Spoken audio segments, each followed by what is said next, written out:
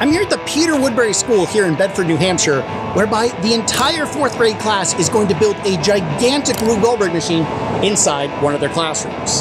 That's a new one for me. Should be fun. Let's see how it goes.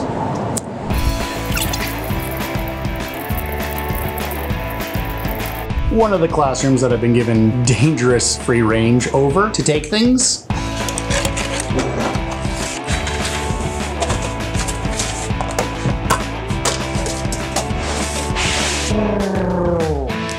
Should I? No.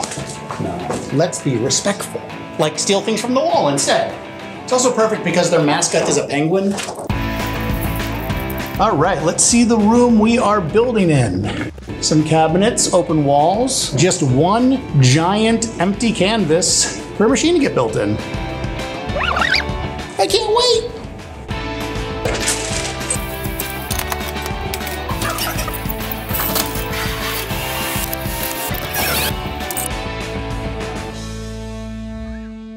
10 groups of 4th graders came together at Peter Woodbury School in Bedford, New Hampshire, whereby we're creating this elaborate Rube Goldberg machine that solves not one, but 10 different tasks, all of which the students themselves both picked out, designed, and built the various modules behind you. But we haven't tested it yet. So I'm really excited to see how successful it is. Are we going to get that elusive, perfect run? Meaning no touches, it works perfectly from start to finish. Stay tuned to find out.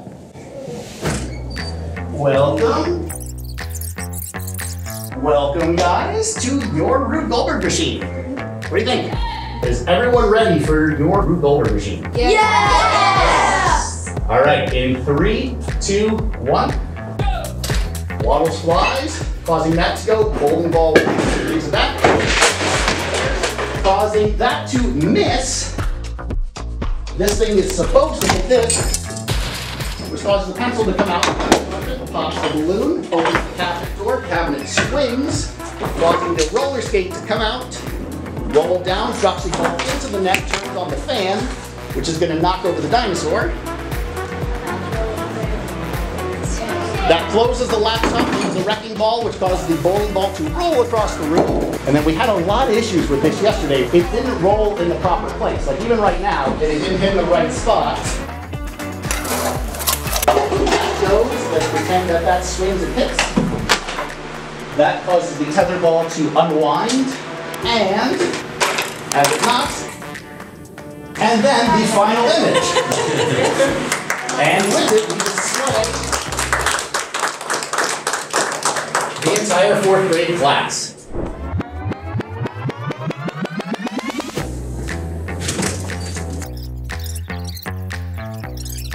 Now you can finally see what everybody else built. Are you guys ready? Yeah! There it is. All right, so waddles goes, which causes the bowling ball to roll.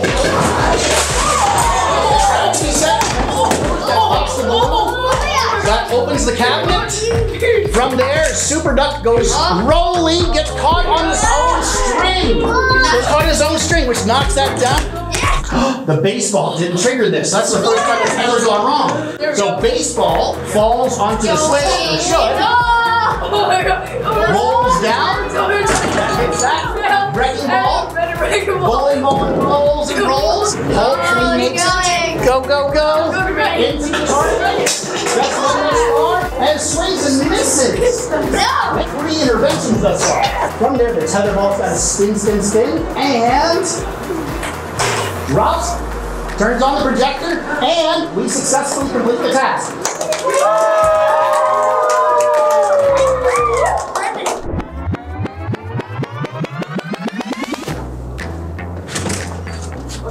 Welcome everybody.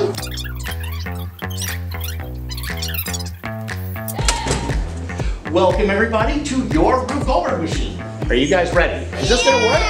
Yeah! There it is. Awesome. In 3, 2, 1. Waddles flies, which hits the bowling ball, which rolls forward into that. There's causing the trap to be set. That pops the balloon into there. That opens up the cabinet door. That then allows that to drop. Super Ducky rolls down, hitting the basket off the edge, missed, causing the ball to drop, which then causes the fan to then blow across the table into the dinosaur. That drops that wrecking ball, laptop closes, bowling ball's gonna roll. We have fingers crossed, which of course I completely forgot about this, so whee! That goes up, drops, light goes off, that swings into the book, which then causes that to drop. Go, go, go, go, go, go, go. Can we get one intervention? Yes, all right. We solved the task with only one intervention.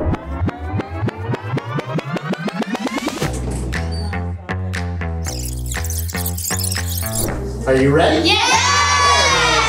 All right, in 3, 2, 1, Waddles goes flying, which causes the bowling ball to roll down the hill. Set, animal gets caught. Balloon gets popped, sharp pencil sharpened, closet opens up. That drops off the roller skate with Super Ducky, comes down, hopefully it works, ball goes into the hoop. The fan rolls across, it's gonna knock the dinosaur, closing the laptop. That's gonna cause the bowling ball to roll across, so far so good. Bowling ball rolls across, it's gotta precariously hit that.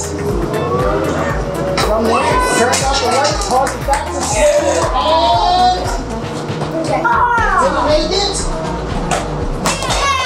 With a little help from me, yes. As that swings around, that causes that to drop. And we completed the task with only one intervention. Awesome! Really cool, right?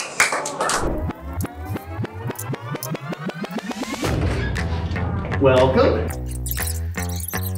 All right, is everyone ready though? Yes! There it is. 3, 2, 1. Wallace flies, causing the bowling ball to roll forward. That drops there, causing the trap to descend. That causes the balloon to get popped. Cabinet door opens up. That's going to release the skate into there. That's going to drop a ball into a hoop. That turns on the fan. The fan is going to knock over the dinosaur. Oh my god. Oh my god. So far, so good. Goes the laptop into the bowling ball. Let's see if that bowling ball hits, because this is so far the most precarious element. Come on. Come on, please. Go bowling ball into that. Yes. So far, so good. We're almost at the end. That's going to drop down the tether ball to the finale. Just has to hit. Just has to hit. Just has to hit. And the projector. And we had our first perfect run of the day. Everything went, I'm going to call it perfectly. That was a little nerve-wracking right there, right? Yeah. Wasn't sure I could do that. Wasn't sure I could pull off this machine either, but after a very long day, multiple test runs, I think 20-ish at this point, we finally got a perfect run at the end. I mean, it was poetry in motion. The fact that all of these little everyday objects combined together create these amazing Rube Goldberg machines. I always say, I love my job. And I now get to go home happy because we did it! I said I get to go home, but I kind of forgot, I've got to clean all this up and I got to do it fast because tomorrow I'm at another project. So I want to show you how little waste is generated from building Rube Goldberg machines.